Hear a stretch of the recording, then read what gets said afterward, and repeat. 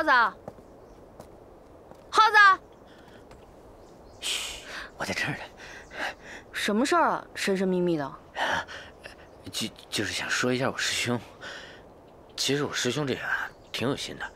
那当初杨雪婷一厢情愿的对他，他根本就不知道。这还叫有心啊？但他现在知道了，那哭得上气儿不接下气儿，都快哭抽了，差点没死过去。活该，他早干嘛去了？哎呀，他就这样，他呀长了一颗玻璃心，一捅就碎。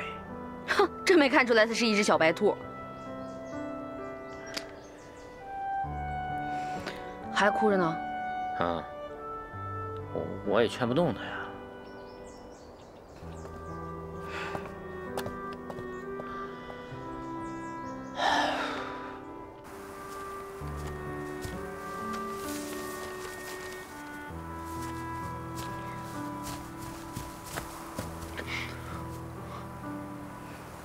这就是雪婷给你写的信。是。里边的每一字、每一句，都已经深深地刻在我心里了。你都背下来了？一代才俊背几封信有什么难？你说你为什么当初就不懂雪婷的心？你为什么对她不理不睬、不冷不热的？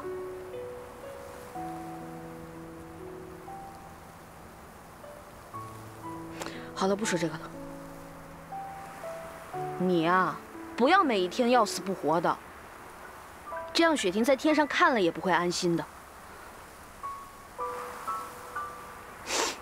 还有啊，要是有一天我死了，你可不许哭。你要跟所有的人说，他们谁都不许哭。你不许胡说八道。这有什么呀？这个世道，死了，说不定比活着好。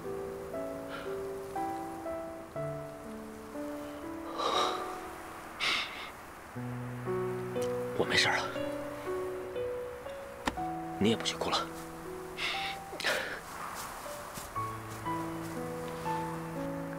哎，有我野山鹰在，我会保护好你们每一个人的。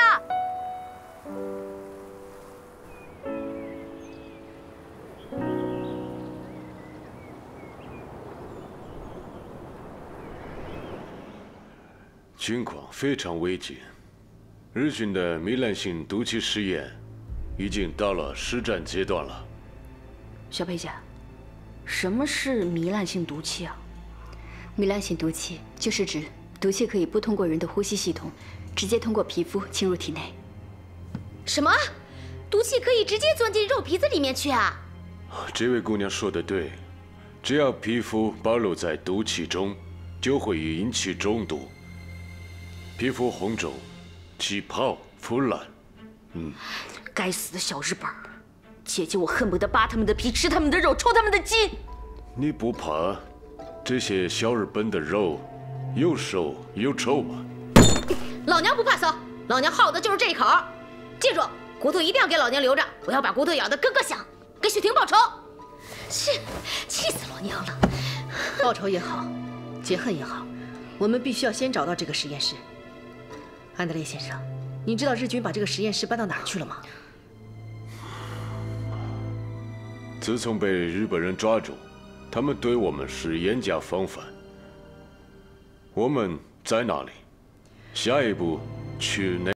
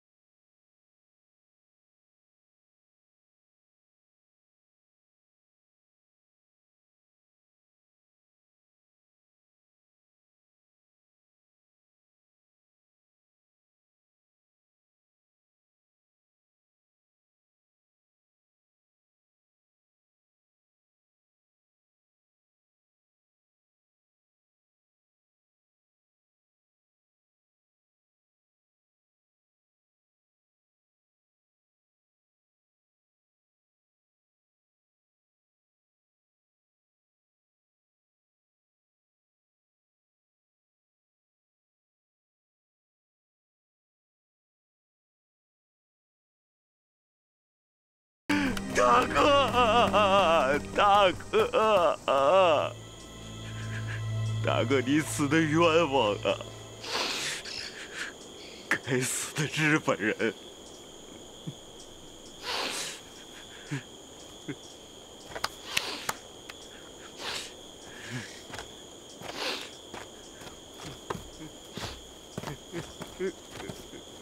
老乡，日本人为什么要追杀你们？我们是砍柴经过这里的，我们看见了堡垒，我们就多看了2眼，这帮畜生就开始追杀我们。老乡，那个堡垒在哪儿啊？你们是什么人？我们是国民革命军。我是新四军，专门打小日本的。老乡，你能不能带我们去那个堡垒啊？我不敢去。那你看这样，你把我们带到那个附近，然后把方向指给我们。你看这样行不行？行。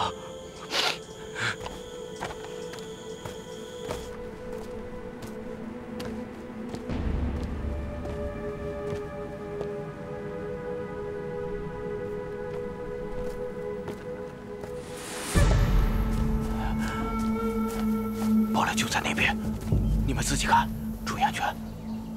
我走了。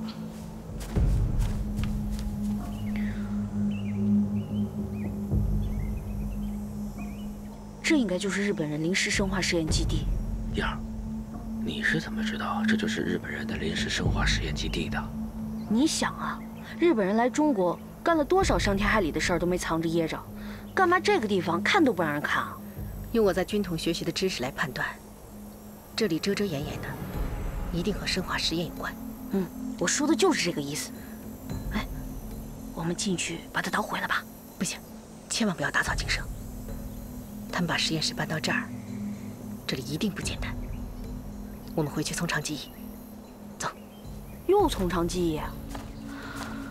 哎呦！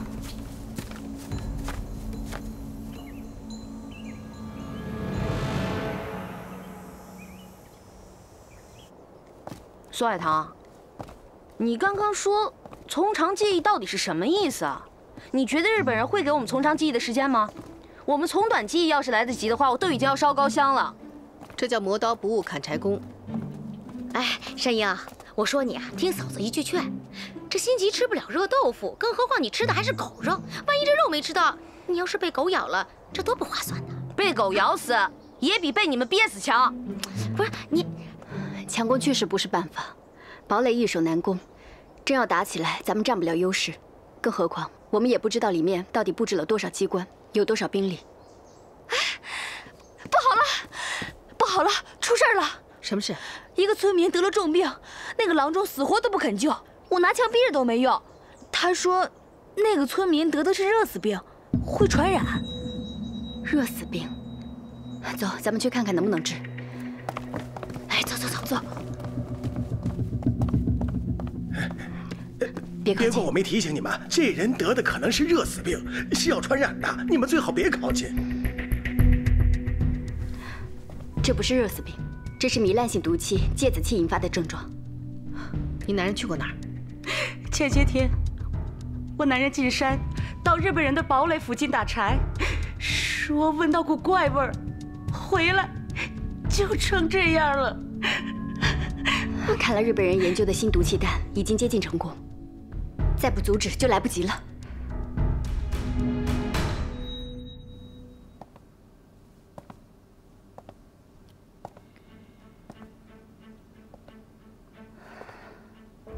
这次进攻敌军基地难度非常大，在敌占区，小鬼子随时会派兵增援，对吧，海棠？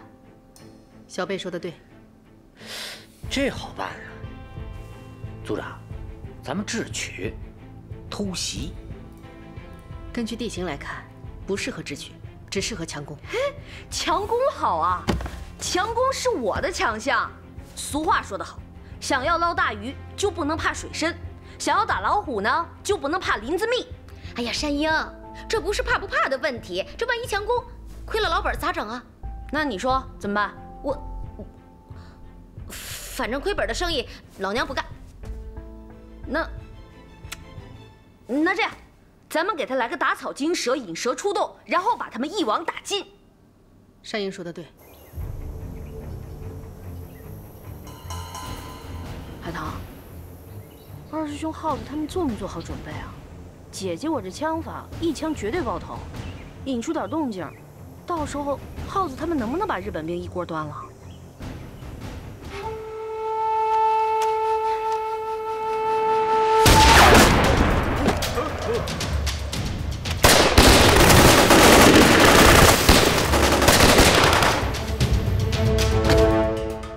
梳子小姐，海棠小组就在外面，我们要不要出去教训他们一下？你确定是海棠小组吗？是。这是要引蛇出洞，不用理会他们。嗨。最重要的，我们是要完成毒气实验。在完成之前，我是不会和他们计较的。你先下去吧。嗯。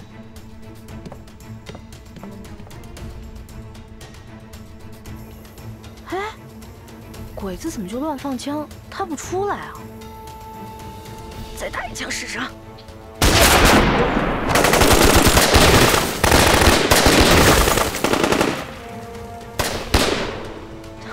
我打到你出来呗！等等，不要恋战，他们没有上当，小日本没有我们想的那么简单。咱们先回去。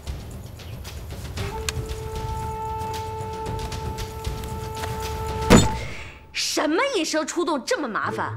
不就是个大炮楼吗？依我看，备足了炸药，晚上给它炸了。对，医生说什么我都同意，我也同意。你跟这添什么乱？哎呀，你们别吵了！听见没有？你俩别吵了。我是为了尽快完成任务，我才要求强攻的。姐姐，我实在没有耐心跟小日本打太极。没耐心也得忍着，想不出万全之策，谁也不能轻举妄动。哎，不动手，不动手啊！二师兄，看住野山鹰。啊！等着喝王八汤吧。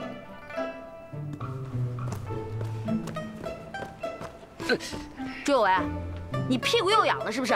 找踹呢是不是？哎，燕儿，军令难违，海棠让我看着你，出了差错我可没法交代。狗屁军令！苏海棠让你看着我你就听，我现在让你滚，你听不听？小声点，小声点儿。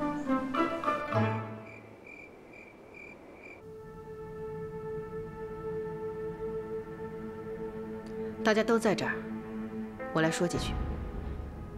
目前我们在进攻基地上遇到了困难。小贝，之前引蛇出洞的计划没有成功，我今天特地请来了安德烈专家，帮我们想想办法。你们这些人的想法我真的是不认同。为什么要请外国专家呢？难道他们比我们聪明，一定能想出办法来？我们不得不承认，外国的技术比我们发达很多。对了，我想起来了，就不久前，日本人用热气球带着那些燃烧弹漂洋过海，烧死了好多的人。嘿，不是，你说你这老外，你怎么不早说啊？那我们中国的孔明灯也能做到啊？我觉得我们可以用以其人之道还治其人之身的办法。哎，山鹰，啥意思啊？兵法你不懂。山鹰说的没错，热气球炸弹对我们来说确实是个难题。丹阳，安德烈先生，我相信你们一定可以突破。我一定尽力而为。放心吧，海棠姐，我们用热气球放燃烧弹和高效炸药，让它飞入城堡。就算它有铜墙铁壁，也会让它中间开个花。我们整天在小鬼子的眼皮底下，不太安全。明天一早返回四明山根据地。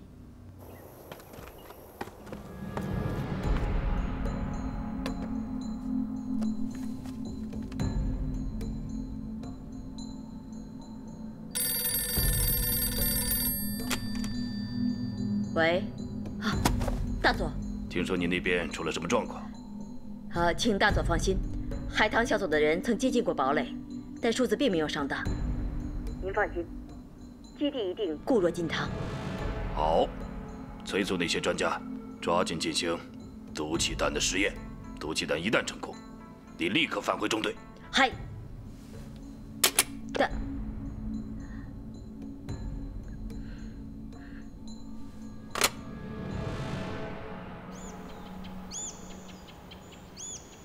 哎呀，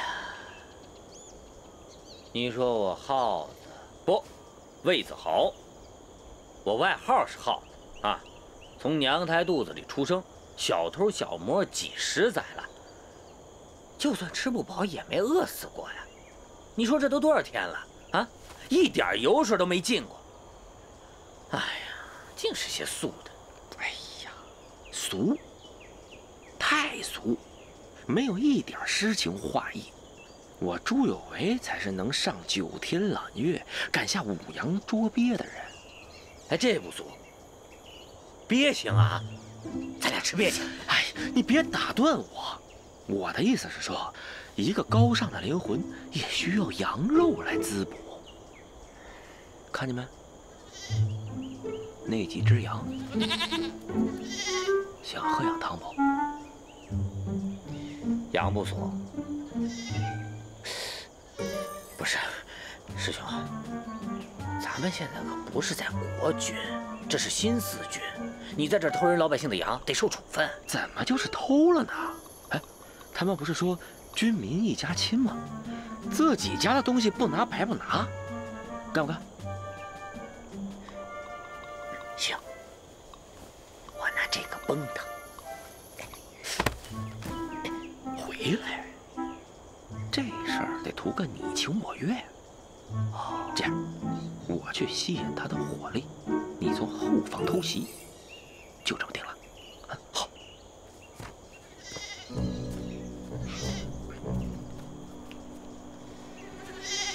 小白，你要多吃一点儿，快快长大啊！哎呀，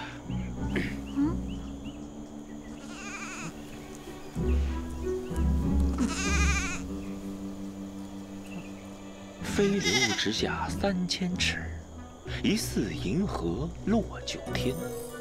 古有唐伯虎，今有朱有为。姑娘，难道你这是在放牧天边的白云吗？你说我的羊是白云啊？你是读书人吧？这位姑娘，你的名字是不是叫彩霞？你怎么知道啊？你认识我啊？所以说呀，这就是天意。这位姑娘，请起。我看见天边飘过3朵白云，白云乘着彩霞飘过我的窗前，我伸手拦住其中1朵，彩霞害羞地笑了。我把白云藏在我的心里。啊，好美啊！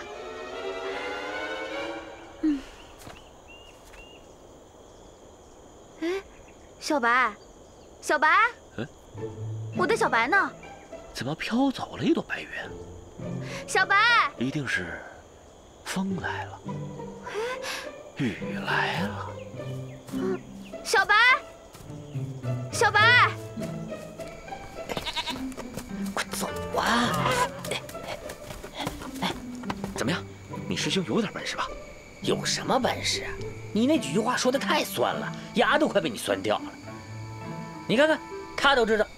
哎，你说你当初追人海棠的时候，你怎么不跟人来这段词儿啊？啊，弄得人家当众羞辱你。其实我觉得是啊，馋虫的威力要大过爱情的威力，所以呢，引得我朱有为诗性大发。哎，行了，别废话了，他都不愿意了，赶紧来那边给宰喽！走，商量个事儿，这羊肉能不能给英儿他们带回去先打打牙祭？哎呀，我不是那种不仗义的人，给他们大家谁都行，就不能给野山鹰。他是一炮筒子脾气，别人吃行，这要让他知道咱偷老百姓的羊，非给咱俩皮活罢喽。剥皮，好主意呀！咱们可以把这个羊皮给剥了，带回去羊肉就告诉他们说咱们打的是野山羊肉。哎呀，行了，快走吧，走吧，一会儿人来了，走，快走！哎。怎么样？你二师兄我的手艺不错吧？还行吧，比我同福客栈的厨子还差那么一点儿。哎，丹阳，你说这野山羊做的汤好喝，还是家养的羊做的羊汤好喝啊？好像是比家羊新鲜，好吃，是吧？对，还有没有啊？那个给海棠姐留点。你看看你，就想着你姐，留着呢，放心。哎，那我家山鹰的呢？你看你，咱们家鹰儿我能忘了吗？够意思。不过，这好吃的羊排好像少了。哎，你别胡说八道啊！我可告诉你，是我给我们家鹰儿留了一点儿，是多放了那么一点点羊肉，但是没多放羊排啊。哎，又背着我吃什么好吃的呢？哎，鹰儿，野山羊肉汤，快，就差你了，快吃吧。野山羊？啊？姐姐，我只听过野猫、野狗、野牛、野驴、野猪，从来没听过什么野山羊。你别忘了，我是猎户出身，你想唬我？不，它真的是野山羊肉汤。哎，你不信你问耗子呀，我跟耗子我们俩撵了一宿，差点没累瘫了，是不是耗子？就是。行，你要不喝，你拿过来。哎，我干嘛不喝？不过我看你们好像吃的差不多了哈，我呢自己一个人出去喝。哎，你去哪儿啊？啊？这你都没看出来啊？人家肯定是把羊汤送给赵团长了。请你放心，我以我38团的荣誉担保，绝对不会有这样的事情。那这附近只有你们38团的人，我连个人毛都没看见，难道我的羊还长翅膀飞了呀？我不是说了吗？如果是我38团的战士偷了你的羊，那我立即五花大绑，绑到你面前，任凭你处置。你说话可得算数啊！当然，算数。奇怪，赵志光，你看我给你弄什么好吃的来了？赵团长，你不是说你们团好久没有开荤腥了吗？这是啥？这不是羊肉吗？你说话可得算数啊！死丫头，我给我们家老赵弄吃的，关你什么事儿啊？什么认账不认账的？野山鹰，你这羊汤怎么来的？我从牙缝里省出来给你吃的，你怎么搞吕洞宾不识好人心呢？行了，人家丫头丢了只羊，正找我报案呢。你说你端着羊汤进来，我不问你问谁啊？朱有为真的是一个笨蛋。你干嘛？让你吃。赵团长，你说要给他五花大绑的？不是这个，羊汤是我炖的，羊也是我偷的，怎么了？你看，他承认了，你快绑他，快绑他！你让你吃。二班长到，把野山鹰给我绑起来，全团集合，开大会。是。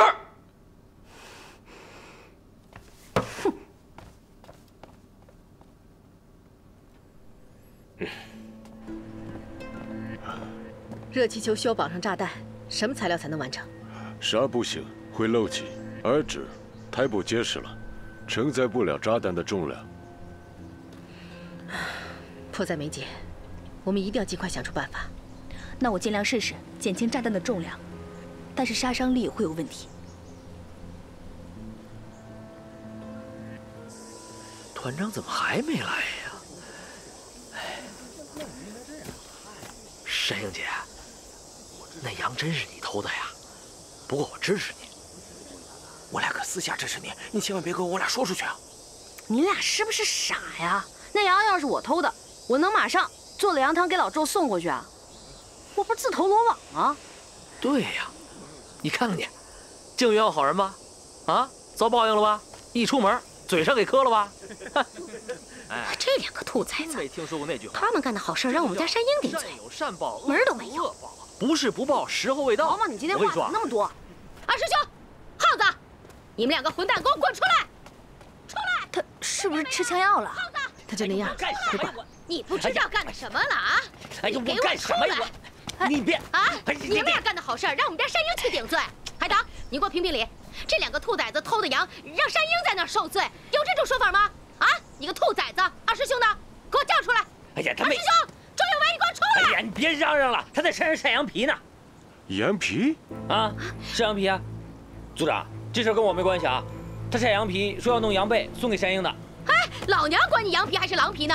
赶紧，丹阳，你把二师兄给我找出来，去！我去。哎，你，走，我们一起去。兔崽子，你跟老娘去赵团长那儿。我跟你说，你别逼我出手啊！给我见赵团长去，走。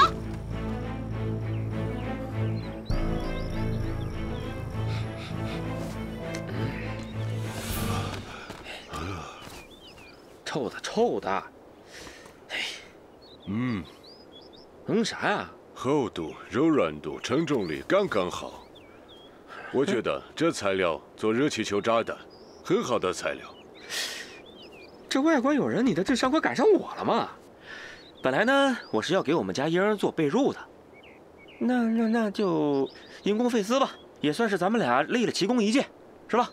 什么奇功一件？你把事情闹大了。什么闹大了呀？你们偷羊的事情事发了，野山鹰被绑住了，在院子里要开批判会呢。不是，你怎么不早说了你？到现在聊了半天才说。哎呀，赵团长，你快放了山鹰姐吧，这事儿跟山鹰姐一点关系都没有啊。那不成，我是看着他端着羊肉进来的，他要没事儿，鬼才信呢。这是咋回事？哎呀，放了我们家鹰儿，啊，羊是我偷的。这么大事儿，你敢帮野山鹰顶雷？你胆子也够大的。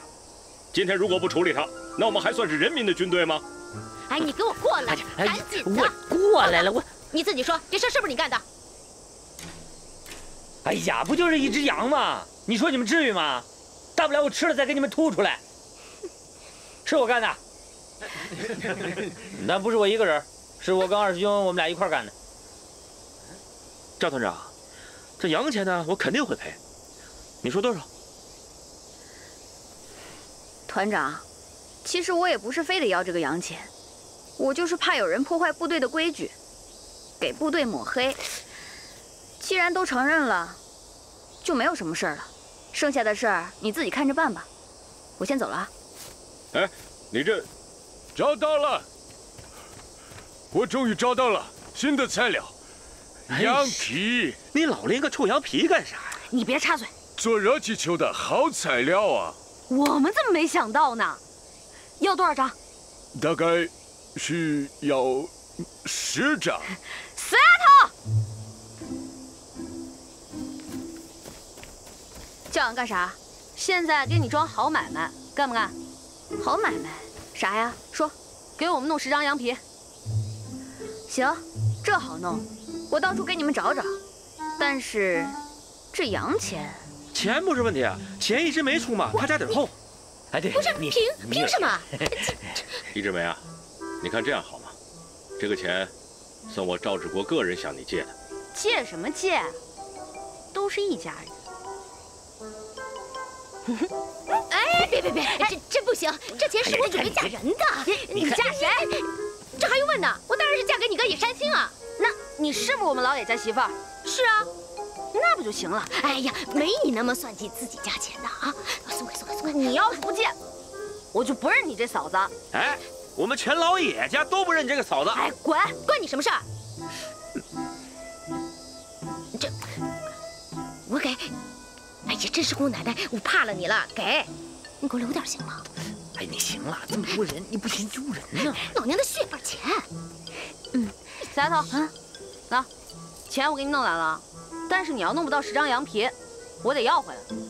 行，这10里8村放羊的我都认识，保证啊，晚上给你找到10张羊皮，等着吧。回去嘴上上点药。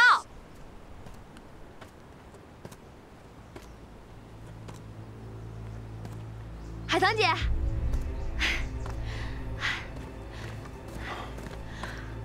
炸药已经安装好了，你有多少胜算？从在后山的实验情况看，威力很大，完全没有问题。炸药是赵团长送的，效能很好。为了减轻炸弹的重量，我把它们的比例重新进行了配置。没有100%的把握，但不出意外的话，有90%的胜算。只要控制好热气球的浮力和炸弹重量的比例，再排除受到风力的影响，再算好热气球放飞时需要的距离的动力，这样热气球就会准确无误地进入堡垒。当炸弹碰到地面受到撞击，撞针就会弹开，自动引爆。好，现在万事俱备，只欠东风。赵团长答应给我们1个排的兵力，配合我们的行动。我们找他去。好。哎，人家赵团长不在，咱借人这块地儿开会，这传出去丢人。有什么丢人的呀？咱们自己家人开会，还用通知他赵团长？谁跟你是自己家人啊？好了，都别说了。在这次攻打堡垒之前，我们需要做一项准备工作。啊？还有什么准备工作要做？山鹰，你不是打过猎吗？那我问你，如果猎物在洞里，想把它逼出来，有什么办法？灌水、放烟，最重要的是在洞口设下圈套。没错，我已经观察过了。它有一个正门，旁边还有一个侧门，侧门就应该是小鬼子逃生的地方。哎，你怎么知道小鬼子就得从侧门逃啊？你是不是傻？正门被我们堵上了。真傻！你傻！你！我们现在要做的就是在正门佯攻，同时投放炸弹，逼小鬼子从侧门逃出。那怎么才能找到侧门啊？刚刚不是跟你说过了吗？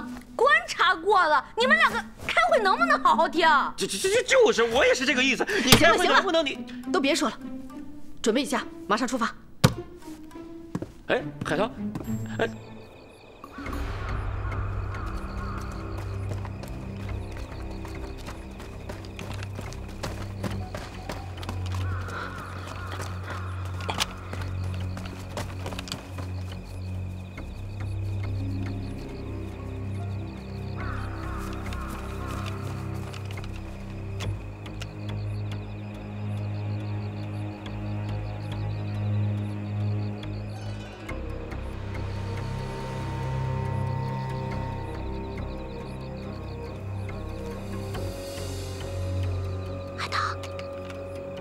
他们这个阵势又加强了防范，咱们怎么攻啊？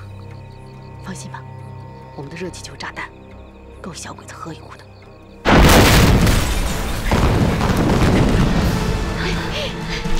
冲！走！行动！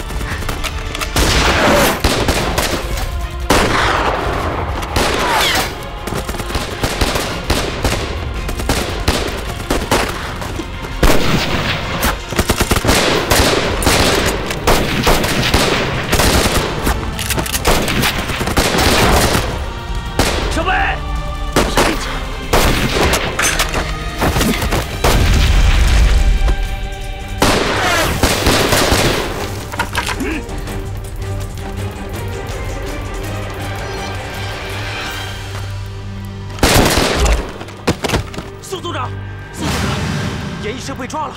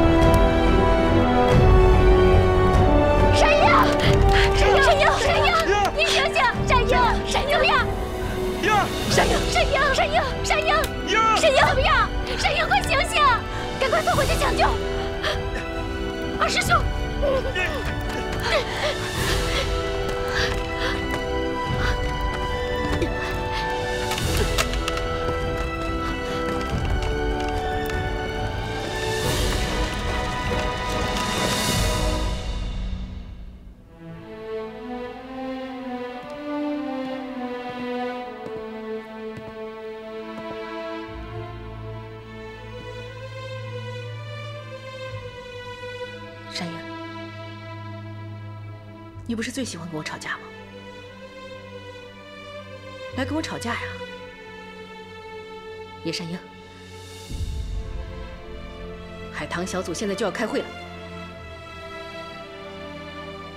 如果你不起来跟我们开会，我就把你开除海棠小组。你听见我说话了吗？